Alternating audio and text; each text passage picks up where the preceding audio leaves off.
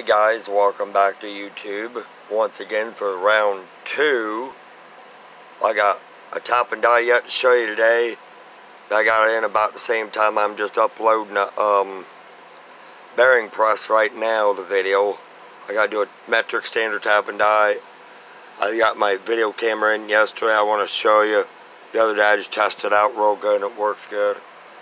Today I got this in. My wife got it. Thanks, Lacey, for getting it for me out of her stimulus money. It ran her about $42 to $43 on eBay. It's a slide hammer. Come in through UPS ground. Yeah, I put the stuff in a little baggie right here because a little tiny bag that come with it was ripped. So I just did that. You know, for like the nuts, bolts, and my dip puller. Basically, with this lag bolt, you slide it into the hole here, screw it into this, and you can actually use it, screw it into this big one right here, and you can actually use that for a dip puller. And this kit here I got is for bearings, hubs, oil seals, internal and external bearings and stuff. This part here, you screw onto this, tighten the nut up against it, put this on your wheel for your hub and slide hammer it off. These here, like this, you put them on this here to have a 3-way for your bearings or gears or whatever, and you got a 2-way as well. You got 3 of those. You just have to use these nut bolts to fasten, just finger tighten is all.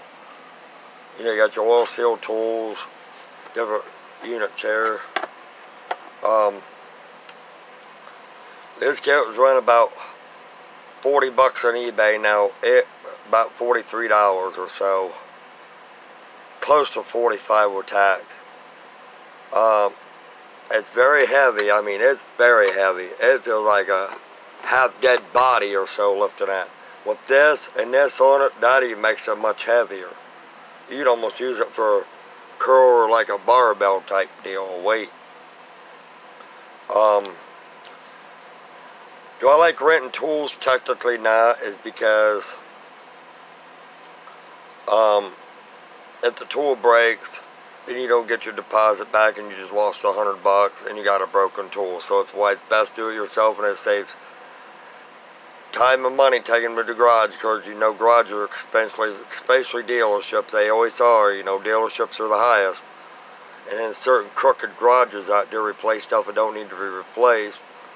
That's another thing. Then you got the labor, parts, and everything involved. It's best to do this and buy your stuff yourself. But do I think it's a professional grade? Yes, I do. Can you use it for a homeowner? Yes, I do. Do you think it's cheap filling? No, it's not cheap filling. Do I think it's made super well and super nice and heavy duty? Yes, I do. But, and I want to thank you. I got 199 subscribers. I need one away from 200. Try to get my wife some, you know, because poor girl was sitting with 11. Rick, my buddy from Ghost Police Paranormal Investigators, he has 36. I'm rocking 199, one away from 200. And I do have some more videos coming out tomorrow, this week, whatnot. You know, I got kind of busy and I ain't been on for a while, but I wanted to show you this slide hammer kit for bearings, internal, external type stuff, slide hammer for hubs, drive axles, you know, stuff like that. But like, subscribe, comment, ring that notification bell for more future videos like this. I want to try to upload this video when my bearing press gets done. I'm going to slide in the slide hammer video. Then while it's uploading, I'm going to do the tap and die set that I bought, which was about 30 bucks. You got a standard and a metric piece. Metric and standard both.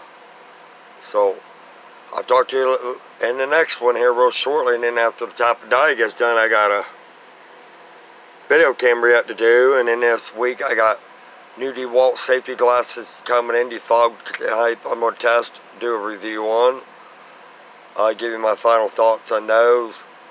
I got some wobble sockets coming in. I got another OBD2 tool coming in. It's really cool. It's paid about $160 some for it. My wife got it for me on eBay to test every little thing in her vehicle. So when I do that test, I'll have my wife to film that day because I'll have to, you know, do the buttons and stuff. So she'll be available for that one video. But anyhow, like, subscribe, comment, thumbs it up. No haters, no trolls, or you could get blocked. Ring that notification bell, like I said, for more future videos. Thanks for the nearly 200 subscribers. I appreciate the love and support you guys are all giving me. Love y'all out there. See you real soon in the next one. Thanks. Bye.